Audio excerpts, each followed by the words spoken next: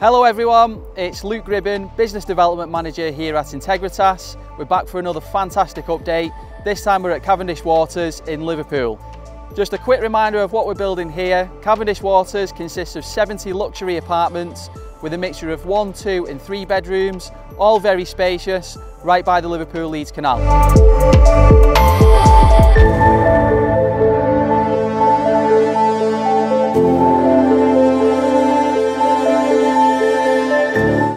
Since our last update, the site has been cleared and we're now 40% of the way through the excavation works, with the remaining excavation due to complete within the next 4 weeks. Next step is the sacrificial piles. Following this, we will then establish the correct height for the transfer slab, and then the groundworks for the concrete slab will then commence.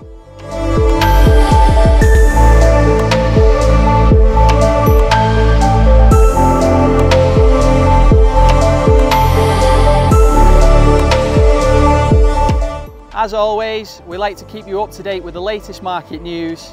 Government agency Homes England agrees to invest £55 million into central docks in Liverpool to kickstart development of a new park and 2,350 homes. On Monday last week, new UK Chancellor of the Exchequer Rachel Reeves talked about urgent action on planning reform to rebuild Britain.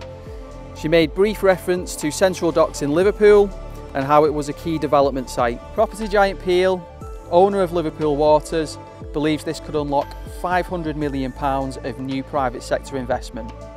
State funding for this site is subject to final approval from HM Treasury. So this large investment shows how Liverpool is growing rapidly, with investment arriving from across the world.